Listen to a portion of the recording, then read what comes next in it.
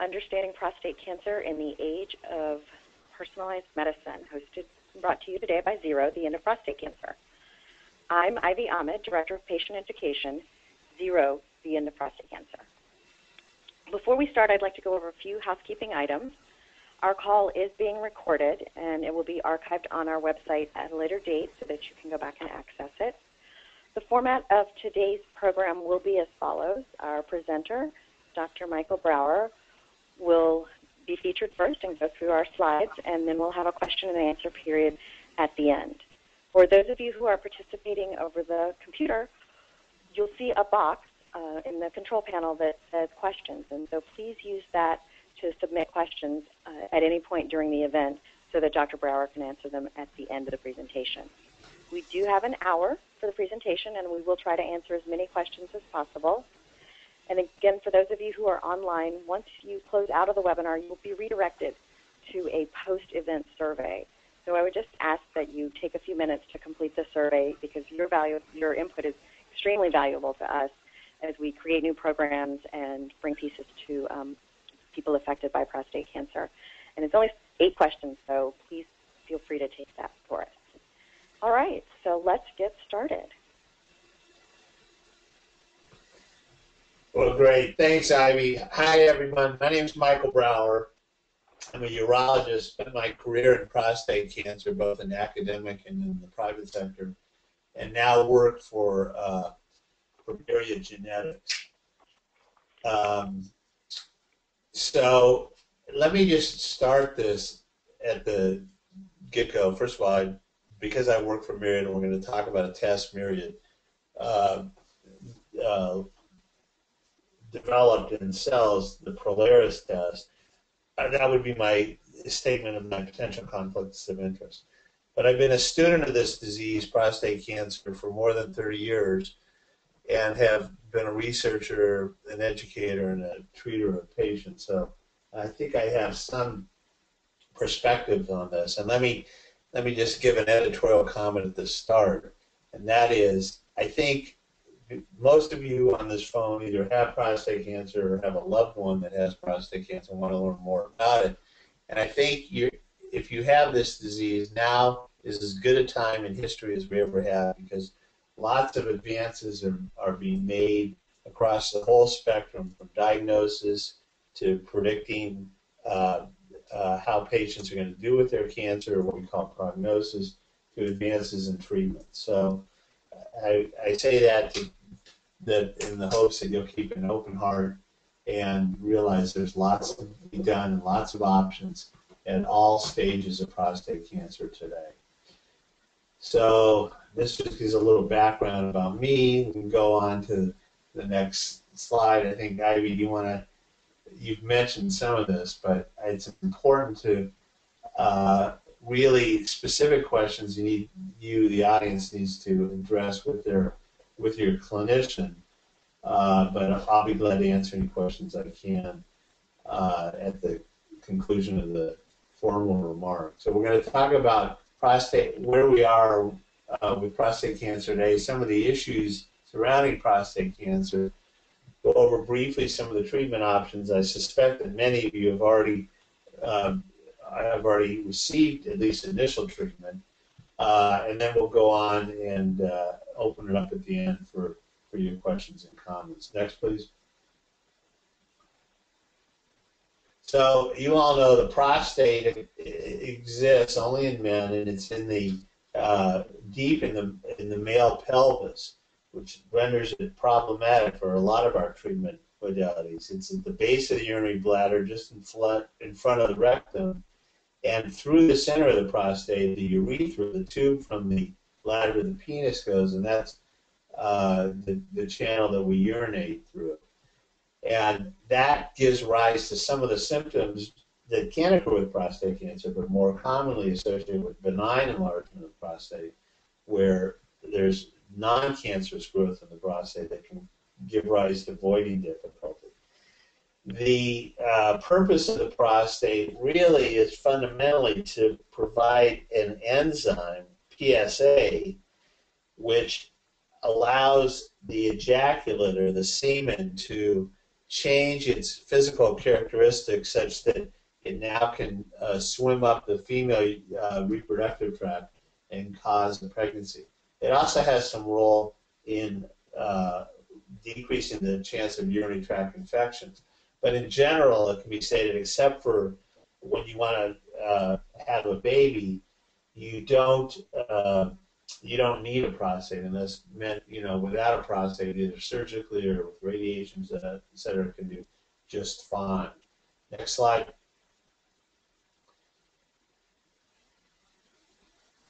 So prostate cancer is a big problem in the United States and in most westernized nations throughout the world. This year, the American Cancer Society predicts we'll diagnose this disease in almost 250,000 men, and just under 30,000 men will die of prostate cancer. Excuse me, the lifetime risk of the diagnosis of prostate cancer today is about 1 in 7 men. But note from the line above, clinically relevant prostate cancer, cancer that can be life-threatening, is actually much less likely, as evidenced by the 250,000 diagnoses and only 30,000 deaths. Currently, we estimate that 2.8 million men in the United States are living with this disease. The African American population is unique in that they have the highest risk of prostate cancer in the world. One of the big advances in prostate cancer has been the ability, primarily with PSA, which leads to earlier diagnosis. And thus we've seen over the last 15 or 20 years a decreasing rate of death or chance of dying of prostate cancer, perhaps in large part, but not certainly exclusively, owing to earlier diagnosis and more definitive therapy. It's really important, and we're going to emphasize this, that not all prostate cancers are the same.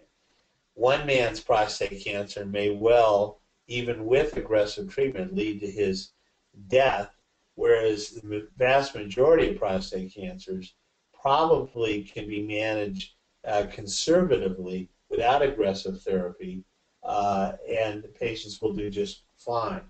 And that really is the cornerstone of what we're going to talk about today, and what the Myriad test, Polaris, does. It allows us to predict the risk of a man's prostate cancer as to whether it's going to affect the quality or quantity of his life, much more precisely than standard tests such as PSA, Gleason, clinical stage. Next slide. So what are the current issues in prostate cancer? And obviously there are many. Next, please. And one of the great issues is this, what I've already alluded to, the huge discrepancy between the 250,000 roughly patients that will have a diagnosis of prostate cancer. And that came from about 1.2 million men in the United States who will be biopsied for prostate cancer this year. But of those 250,000 men, only 30,000 will actually die from prostate cancer. So there's a huge discrepancy between the diagnosis of prostate cancer and cancer that might that has a likelihood that it will actually kill the patient. That makes prostate cancer really unique amongst the common malignancies that we suffer: lung cancer, colon cancer, breast cancer. All of those have a much higher chance of dying from the cancer than we have in prostate cancer relative to the number of diagnoses. So therein lies a huge discrepancy in that we need to better predict which cancers are able to cause significant possibility of leading to the patient's death, whereas as opposed to which cancers have a low virulence or non-aggressive cancers that likely will do, the patient will do fine with even no treatment. Next slide. So the way I look at it is we really have two fundamental problems. On the one hand, there's no question that many men are being diagnosed and treated with cancer of very low aggressiveness. And that has led to what probably many of you are aware of, a suspicion that we're over-treating prostate cancer in a high percentage of patients. But we also have another problem, and that is we have 30,000 men that will die this year. And in those men, our treatment has been not over-treatment, it's been woefully inadequate, it's under-treatment. And so what we need is more accurate tests or better assessment of what I term malignant potential or the aggressiveness of a man's cancer, such that it will, with this additional test, more likely predict which cancers can be left untreated or active surveillance or watchful waiting and not subjecting the patient immediately to aggressive therapy.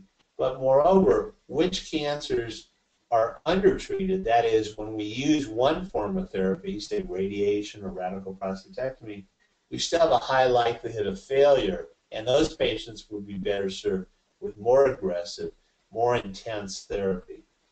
Next, please. So all this comes down to the concept of risk stratification.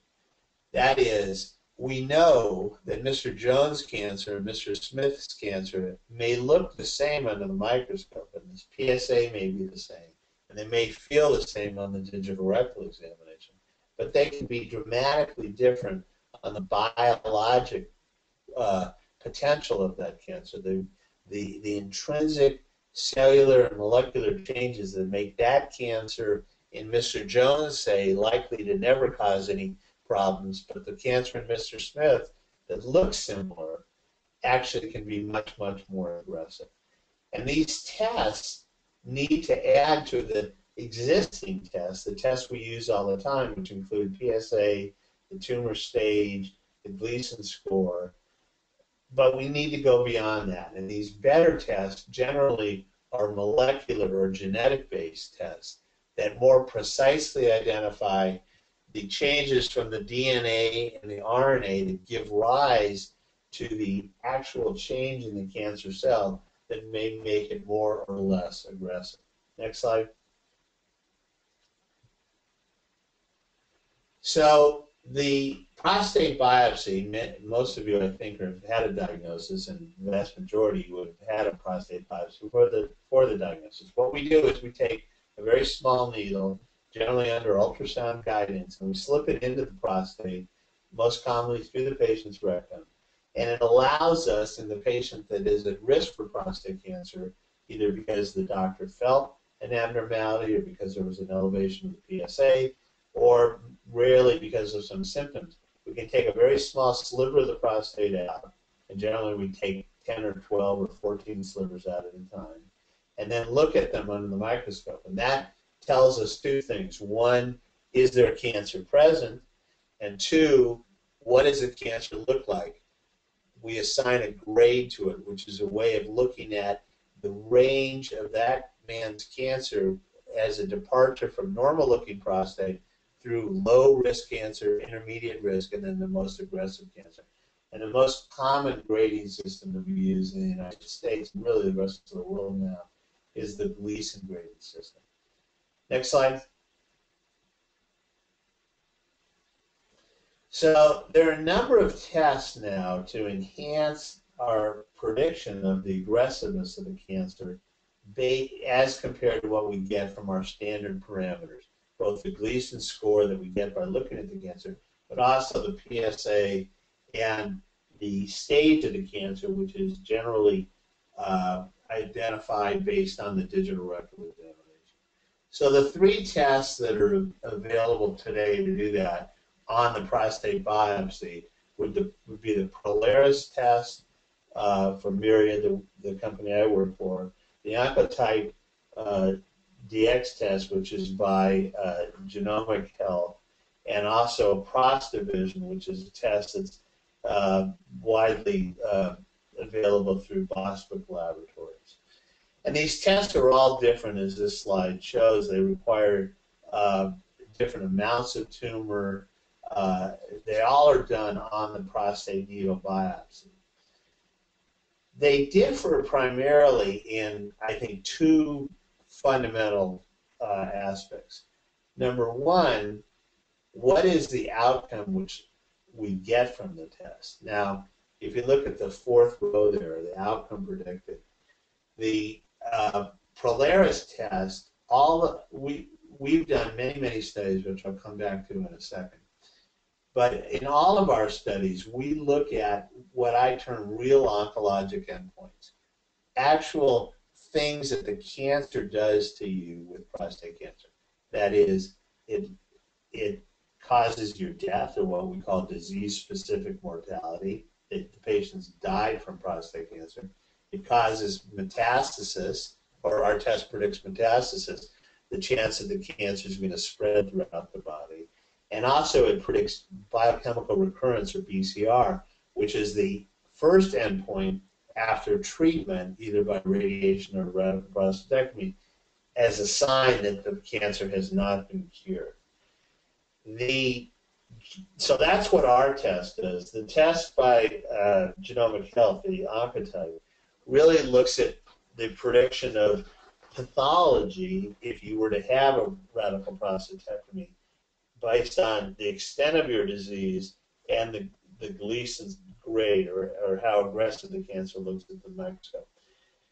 And the big difference between these is the genomic test is predicting a surrogate, or a prediction. It predicts a prediction of outcome.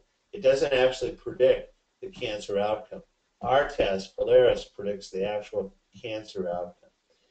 And then the prostate emission test, which is not very widely used anymore because it's fallen into disfavor because the studies really haven't shown it's very helpful, is kind of in between. They do have some data that suggests it can predict biochemical recurrence, but it's really a major predictor of sort of these intermediate endpoints. The other point that I'd like to make on this side that I think is important is really how the studies were done. And this is a detail that is a little bit complicated, but I'm going to try and make this clear to you. What we did at Myriad is we set our genetic signature. In other words, we picked the genes that we were going to measure, and we picked how we were going to analyze these genes before we ever looked at patient groups or studies where we knew the outcome of the patient. The other studies have optimized the test when they already knew the patient outcome. And this is a subtle difference, but in a nutshell, what it means is the other tests that are on this slide actually tailored the test for the group that they were going to study with the outcome. We didn't do that. We were blinded to the outcome when we developed the test. And what that has allowed now we've published data where we've submitted our 9th validation study of totally different patients that were diagnosed as much as 30 years ago up to recently diagnosed with multi forms of therapy, including watchful waiting or conservative management, patients treated with radiation, patients treated with radical prostatectomy. And our test works about the same across all these different patient groups and different treatments. And it's all because we didn't tailor our test to be designed for one specific group.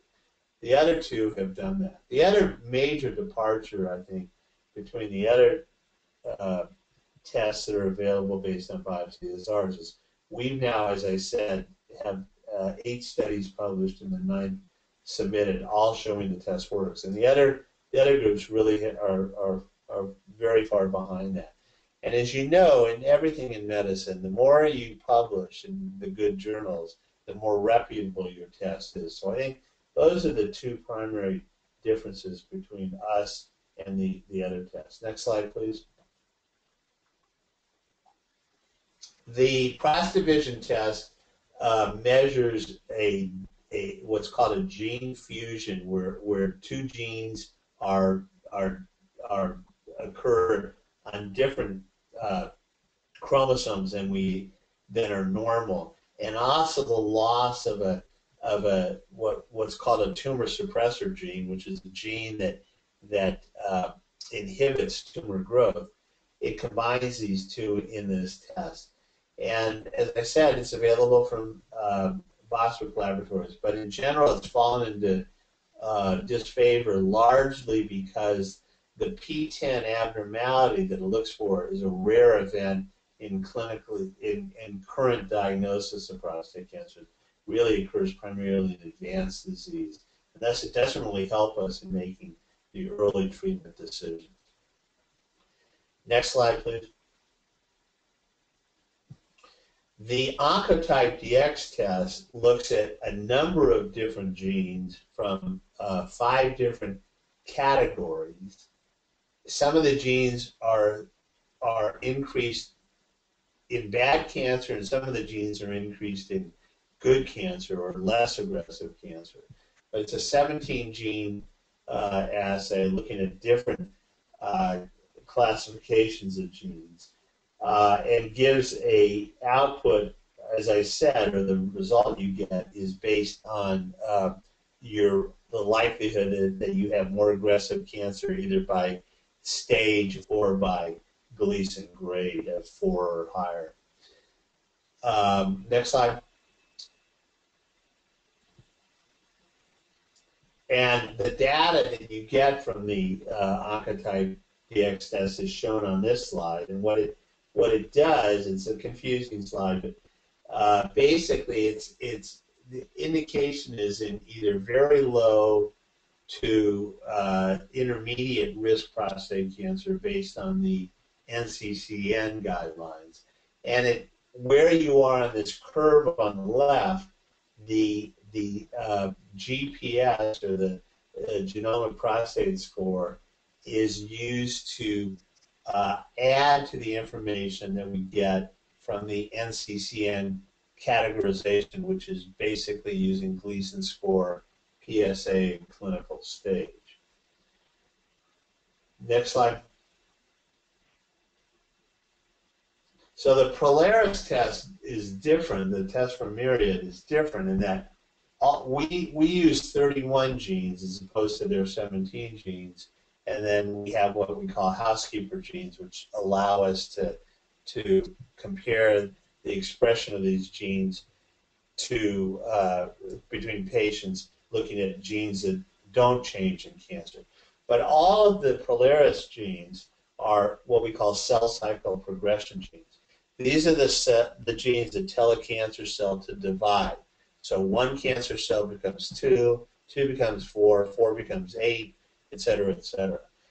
Now, this unregulated cell division is the absolute hallmark of prostate cancer, and indeed all cancer. In fact, if you ask a 4th grader what is cancer, they'll likely tell you it's an abnormality where cells divide with no regulation. And that's what these genes do. That's what the Polaris genes, the cell cycle progression genes, do. They tell a cell to divide.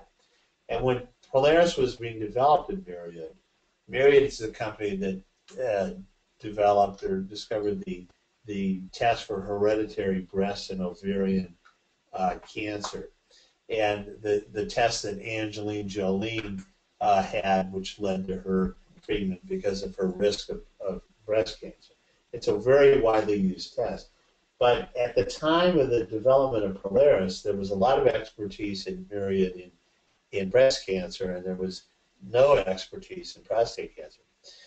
But the scientists at Myriad knew a lot about breast cancer. They knew that in all of these risk tests or prognostic tests in breast cancer, it was these genes, these cell cycle progression genes, that provided the most information in breast cancer. And that's why the scientists decided to utilize the cell cycle progression genes in prostate cancer to do our development work. And again, they picked these genes without looking at any outcome or known outcome of prostate cancer, and that's why all the studies worked. They all worked about as well, despite very, very differences great differences in the patient population, treatments, etc. And it really is I think, testimony to the huge degree of importance of these genes in differentiating cancers that are more aggressive, that have a higher copy of these genes, as opposed to cancers that are less aggressive. And this has been now shown in multiple studies to provide much more accurate prediction of the likelihood of a man's cancer killing him, developing metastasis, or leading to failure of therapy. The next slide, please. So in many studies, and I'm just showing here on a couple of studies in patients that are conservatively managed. They were diagnosed with prostate cancer. They were then followed and were not given any curative therapy. So they were what we would call watchful waiting in the United States. And it's a small slide. It's hard to see, but what these curves, what these dots, either the blue, which is Gleason grade 6 or less, the green is Gleason 7, and the red is Gleason 8 to 10. If you look at these, if you look at the risk, and this is the risk of dying, and you look at the vertical axis, the y-axis on the left, the one that's going vertically, thank you, you can see that if you're blue, low risk, in these conservatively managed cases, you had about an 8% chance of dying. If you were intermediate risk with a Gleason 7, you had about a 25-26% chance of dying. And overall, you had a 60% if you were at high risk. But on the x-axis, the horizontal axis, the one that's labeled CCP score and Gleason risk, we've now added Prolaris to the Gleason score. And that expansion in a horizontal direction are all individual patients. And you can see, if you look, for example, the intermediate risk, or the green, without Prolaris, you would have said all the patients look the same, and you have about a 25% chance of dying. But if you add Prolaris, the risk on the x-axis goes from about 3% all the way up to 80%. So you can see that the Gleason 7s range from, as I said, about 6% to 80%. Whereas when you add Prolaris, but if you don't use Prolaris, you'd say they all look the same, and they've got about a 25% chance of dying of prostate cancer. So Prolaris is independent. It provides new information compared to what your clinician is using when they make a prognostic prediction based on either Gleason, PSA, clinical stage, etc. It's much more precise when we add Prolaris. It gives you your actual risk, not your risk with people that may look that based on those parameters are the same, but actually have much more aggressive or less aggressive disease. It's a very powerful predictor. In all of our studies, it's either the best or co-equal with another one of these parameters in predicting either failure of therapy or death from disease. Next slide.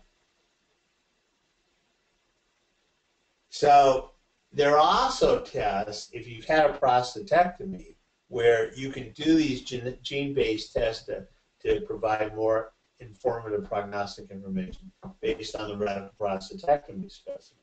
And there are two companies that have tests. We have our post-radical prostatectomy test, and another test known as Decipher is also available. Both these tests are done on the radical prostatectomy specimen. They both offer, as the outcome predicted, what I would term real oncologic endpoints.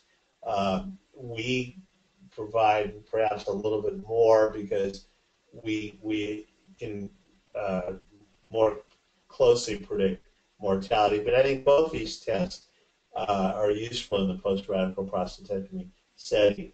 Ours uses the same genes we discussed a moment ago in the biopsy test. The Decipher test uses a different set of genes.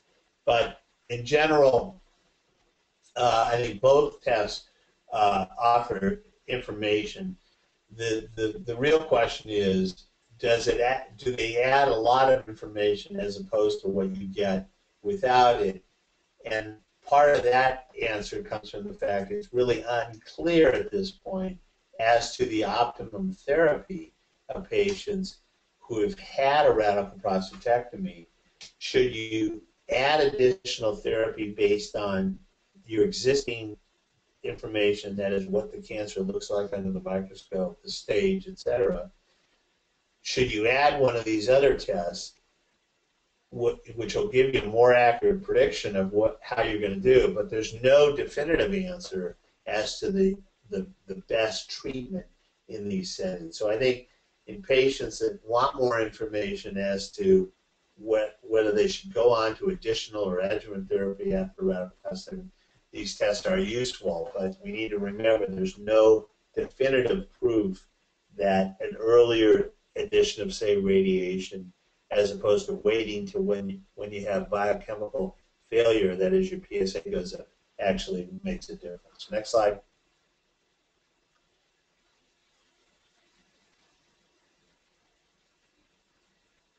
So the Decipher test, again, this is more detailed than probably you want to do. It's a multi-gene test.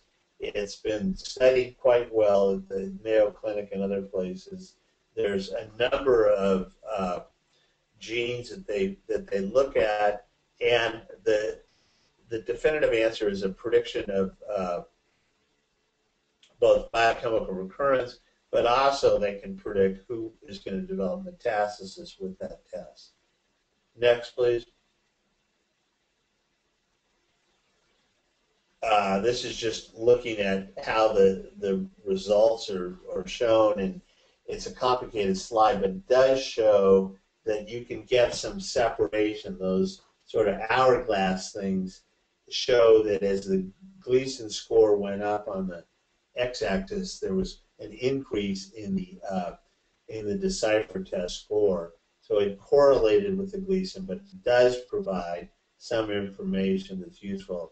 My personal problem with this test is, as you see here, there's a lot of overlap when you look at the different grades, and that can be confusing depending on where you fall in that categorization. Next slide. So the Polaris test, and these are two radical prostatectomy series. If you look at the one on the right, that's a more recent, more contemporary, so it kind of is probably what you should focus on. And here I've shown you similar to what I did on the biopsy slide that also showed that scatter plot. So on the y-axis, the vertical axis, we're looking at different Gleason scores again, as you see in the box. So blue is Gleason 6 or less, orange is Gleason 3-4, green is 4-3, and then the one on top, which I can't exactly tell what color that is, purplish, is Gleason 8s, 9s, and 10s. And so this is looking at chance of failure of radical prostatectomy. This series came from UC San Francisco. Peter Carroll and Matt Cooperberg are the authors, primary authors of this study. And what you see is, let's look at, say you're at a 3-4, so you're orange. Overall, in the UC San Francisco series, if you just look at Gleason, you would predict that you have about a 28% chance of failing radical prostatectomy if you're a Gleason 3-4. But if you add Polaris again, as we did on the x-axis, the range is from about 8% to about 75%. So you can see by adding Polaris, you dramatically have about a 3-fold increase in range of risk of failure that you would not know if you just used Gleason. Or if you could do this with any assessment. You could do it with the AUA risk categorization, the NCCN risk categorization. You can add PSA, whatever you want to do. Every time we've looked at this, you see a tremendous expansion of the risk and more importantly, a much more precise prediction of the risk for the individual patient's cancer. Next slide. So when you all are making your treatment decisions, whether it's for initial therapy or if you've got prostate cancer and you're considering additional therapy, we always look at some standard parameters, stage, Gleason score, PSA, etc. But these tests that we've gone over so far this morning, or this afternoon for many of you, are tests that can much more accurately predict your risk as to the risk of patients that on the surface look like your cancer, but actually don't. It allows much more personalized medicine when we have more individualized risk. Next slide. So we can turn quickly to the issue of treatment of prostate cancer. I'm going to try and go a little bit fast, so we do have 20 minutes or so for discussion. Obviously, there's a lot of you that are probably undergoing active surveillance, where basically we monitor you largely with PSA, DRE, and repeat biopsies for progression of prostate cancer, because initially your clinician thought your cancer was one that we could follow and not treat aggressively initially.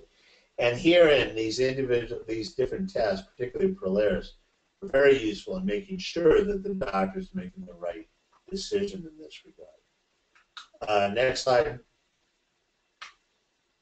The next most common form of therapy, or second most common after surveillance, is radical prostatectomy. And radical prostatectomy is the surgical removal of the entire prostate and surrounding tissues. It can be done by a variety of methods. And we've made great progress, I think, in decreasing the morbidity of radical prostatectomy. But as many of you undoubtedly are aware, there is still a high rate of both urinary incontinence and erectile dysfunction following this surgical procedure. Next slide. And the other most common modality of therapy, at least in the United States, is radiation, which can be given in a number of ways, either external radiation, where the radiation source is outside of the body, or actually by putting radiation directly into the prostate, a treatment called brachytherapy. And all of these approaches, in my opinion, radiation and surgery offer effectively and properly selected patients about the same rate of cure.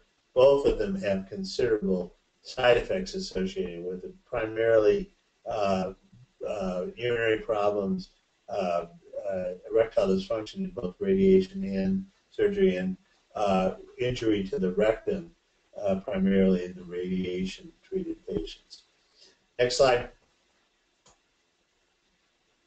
And finally, we turn to hormone therapy as one of the other most commonly performed treatments. And this hormone therapy is the approach usually by injections where we lower the male hormone testosterone. Testosterone acts as fertilizer to prostate cancer. It allows it to grow much more rapidly and become much more aggressive. But with rare exception, removal of the hormone therapy, androgen deprivation, is not curative. It's more commonly used to treat advanced disease, oftentimes in combination with other therapy, but it is rarely on its own curative. Next slide. And finally, chemotherapy and immunotherapy. These are used in the advanced prostate cancer setting, where the cancer has spread beyond the prostate, or patients that have failed initial curative therapy. And when we've made strides in chemotherapy, immunotherapy, and more advanced forms of androgen deprivation, at best these lead to, on average, a few months increase in survival. Then rarely are these approaches curative, but they can be. And so it's something that one should consider as you fall into the more advanced stages of prostate cancer. Next slide. I think this one is just immunotherapy. And immunotherapy is just a way of turning on your own immune system to fight the prostate cancer. Next, please. The side effects of prostate cancer, we've hit on these. You know what they are. First of all, not everyone's going to have side effects, and the degree of the side effects varies tremendously based on your overall health, the characteristics of your cancer, what form of therapy you use, and the skill of your treating physician. But you need to be aware that side effects can occur in a not insignificant number of patients. It's also important to know if you have side effects, many of these can be ameliorated or the burden of these side effects lessened with additional therapy. Next slide. I think in the interest of time, so we can answer questions, I'm going to skip these detailed slides on the side effects. I'll be glad to answer any questions if you have on that. Next. Same with sexual performance.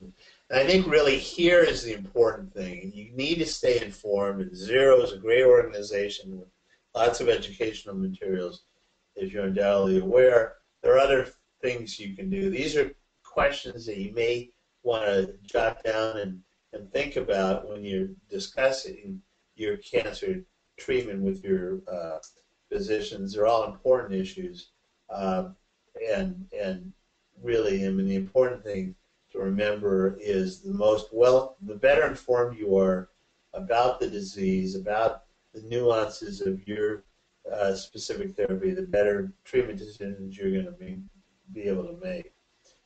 I think we'll skip that and go on to the next. This is, where you can get a lot of this information. I'm sure these slides will all be archived on the Zero website, and you can go back and look at that list again. But now, if we can, let's open it up to discussion.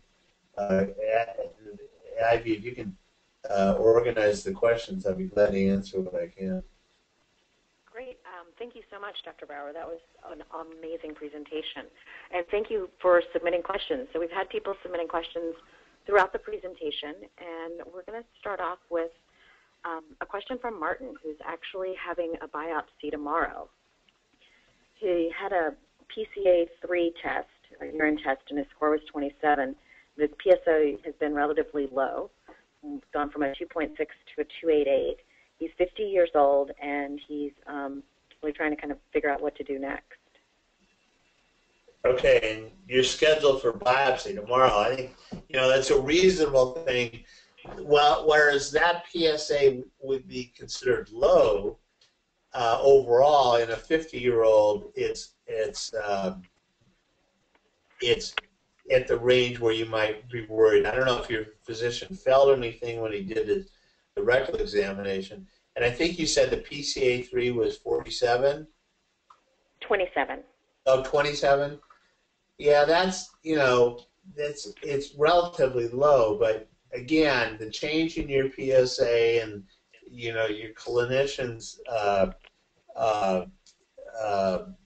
concern enough that a biopsy should be done. It's a relatively simple, relatively painless procedure, rarely has significant side effects. And I think, at your age, as long as you know that the pros and cons, you've got a long life expectancy ahead of you. So an early diagnosis of prostate cancer in a 50-year-old is probably warranted, and I think you made the right decision.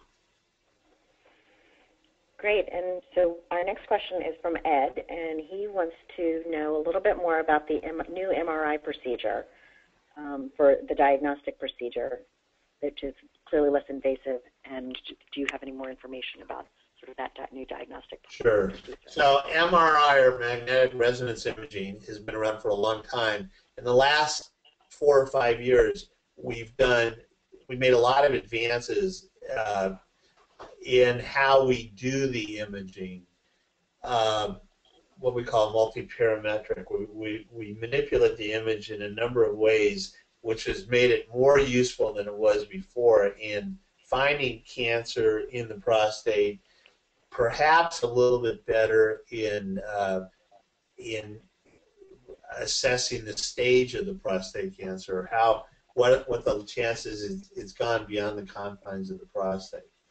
It's had a lot of interest primarily in Europe, but now there's more interest in the United States for its use in both of these settings. I personally think that its role in diagnoses is not, it certainly should not be the standard approach before you have a diagnosis with an ultrasound-guided biopsy. And there are a lot of reasons for that based on the performance of the test. But there are some exceptions where MRI can be helpful. And those are undergoing investigation. But for the most part, we can identify most cancers, at least most significant cancers, on biopsy done under ultrasound, and don't need to go before the diagnosis of prostate cancer to the MRI. Where the MRI can be helpful, I think, is in patients where maybe that have had a biopsy and didn't show anything. The PSA keeps going up to an alarming level. It can identify some cancers that we can't see very well because of where they're located in the prostate. Great, very helpful. And I think there's one more question we have about sort of biopsies. And Gary asked, if a biopsy finds a single low-volume core that is a Gleason 8, is robotic surgery recommended? So say it again. One biopsy showed what? So a low-volume core that is Gleason 8. Well, it's very difficult without knowing the rest of the story sorry about that, to know what the right treatment is. So it really comes back to all the other factors that are important. Your age, your overall health, whether you have other health conditions, diabetes, heart disease, whatever. What your personal beliefs are and your loved ones' beliefs are about the treatment of prostate cancer. You've got to weigh all those. And then you got to say, is my cancer the type of cancer that is going to change my expected when I'm going to die? Is it ever going to cause me problems? And as I showed you, whereas in general a Gleason 8, it's high on the spectrum by the grade. So on the grade, it's more aggressive. But I showed you where the Polaris test can take some Gleason 8s and give them the actual risk, the oncologic risk, the chance of dying or developing metastasis or failing of your therapy. Some Gleason 8s with a low Polaris score actually look more like Gleason 6s. And so if you're undecided, as your question suggests, do you need treatment? That's the perfect setting for when you should have a Polaris test. It will more precisely identify the actual risk of your cancer. Great. That's exactly what we're looking for.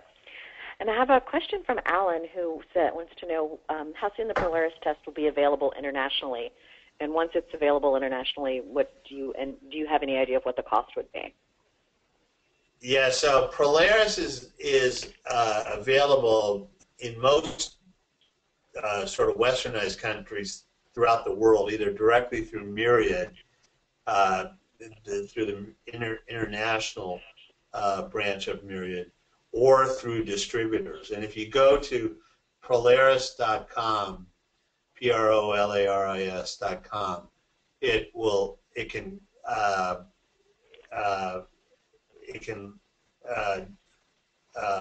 show you where you can get it in whatever country you're at. I'm actually not aware of what the current pricing is in different countries, so I couldn't answer that. But you could get that information through the website or through whoever you referred to from the website. Great. And a little more about Prolaris. Sarah wants to know if you've published any studies that suggest Prolaris high-risk score patient does better when treated.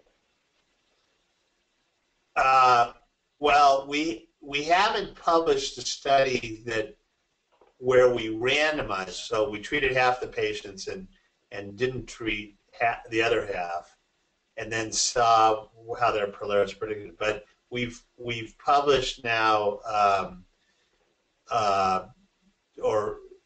so we've published 6 studies in men that were treated either with radiation or with radical prostatectomy, and we can show the chance of those treatments working. So we can tell you exactly your risk of failure of either external beam radiation or radical prostatectomy when you add Prolaris to your risk assessment. And in the radical prostatectomy, we've done it both on Prolaris done on the biopsy and Prolaris done on the radical prostatectomy. Great. And John just wants to confirm that for the Prolaris test to be done, you do need to have a biopsy specimen with a diagnosis of prostate cancer, correct? Great question, John. So the answer to that is yes. Prolaris is done on the cancer that's found either on the biopsy or on the radical prostatectomy specimen. So we need to have cancer. We need a very small amount of cancer, but we actually have to have cancer to do the test. Great. And Fred had a question of how long does it take to get the results back, usually after the biopsy? So the way it is done, and you don't do anything, but when your physician orders the test, Myriad, our company, finds out where the biopsy or where the radical prostatectomy specimen is, and then we arrange to have that sent to Myriad, which is in Salt Lake City. Now, that can take a long time. That can take 2 weeks sometimes for the lab where the pathology is done to actually send the specimen to Myriad. Once it's sent to Myriad, your physician will get a result in about a week. So it takes about 5 working days to process the specimen, analyze the RNA that we do, generate the report, and then send back the report. So the Myriad part is done in about a week. We do have to get the tissue, and I would say, kind of in general, it takes about, the average lab spends about maybe a week to get us the tissue. So the total process would be about 2 weeks. As you know, prostate cancer is a very slow-growing cancer, so waiting 2 weeks to get that result is not a big problem. You don't need to make your final treatment decision, in my opinion, and you can wait several months to make a decision that you're happy with, and you shouldn't be rushed into your treatment decision. So the time for Prolaris result, it can be well within that range that you're okay to wait. Great, and we have a couple more questions, and next set of questions are about treatment and side effects. And one is a person sterile after a prostate removal? Well, it's a great question. Depends on what you mean by sterile. The sperm is made in the testicle, and we don't get anywhere near the testicle when we do a radical prostatectomy or radiation. So theoretically, you still have the ability to conceive a child, although not in the usual fashion, because most men will not ejaculate after a radical prostatectomy, even if their sexual function, their erections are normal. And also, you don't have the PSA that is necessary, as I said, to change the semen to allow for a pregnancy. But you still have testicles, and so you can do with artificial insemination, you can extract sperm from the testicle itself, and so you can conceive a child after this after this treatment. Now, if you've gone on to hormonal therapy or chemotherapy, generally that will make the sperm not adequate to father a child. But other than that, you can actually conceive a child. Great. And so for our last question, we actually had received several questions about side effects, and several of them focusing on erectile dysfunction and incontinence, and sort of even just address how long it usually takes to recover from right after surgery, and then what sort of tools are available or treatments are available. Sure. So let's start with incontinence. If you have you said surgery, so I'm going to come at after radical prostatectomy. Most men after radical prostatectomy, when you really ask them, will have some degree of urinary incontinence, and that primarily is exertional incontinence or stress incontinence. When you cough or sneeze or grunt, you'll leak some urine. In the vast majority of patients, the degree of incontinence gets better over time. And outside of very conservative measures, you generally would want to wait about a year to allow continence to get back to its, as good as it's going to get before you make a treatment decision to go on to do something about it. But there's still, at about a year, there's depending on who you want to believe, 10 to 20% that are significantly bothered by the degree of their urinary incontinence. And those patients, need to see a urologist to consider additional therapy. Similar to incontinence, erectile dysfunction gets better over time. Now, it's important to note that the nerves that give rise to erections run right alongside of the prostate. And they can be injured either knowingly or sometimes because of a big prostate cancer, we actually surgically remove them, or we can injure them non-intentionally during the operation. And depending on the degree of the injury, we can you can get some restoration of erectile function over time. Okay, so just like with incontinence, over time erections tend to get better, particularly where the surgeon has spared one or both of the nerves. During the time when you're waiting for erections to improve, most clinicians will recommend that you undergo some form of so-called penile rehabilitation, usually with drugs like Viagra, to help you get erections, either when you want erections while you're awake, or as most of you know, you get erections in your sleep. And this helps restore the function of the penis. It is widely used in patients that desire erections after radical prostatectomy. And to a certain extent, the comments I just made also apply in patients that have erectile problems or urinary incontinence after radiation therapy. Great. Well, I want to thank you again, and just to let everybody know, if we didn't get to your question, feel free to email us your question at info@zerocancer.org, and I will work with Dr. Brawer to see if we can get some of those answered. There weren't very many, but thank you.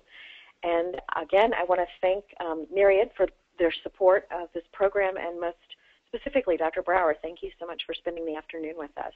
Oh, my pleasure, and good luck to all of you. Great. Thank you. Take care. Okay. Bye-bye.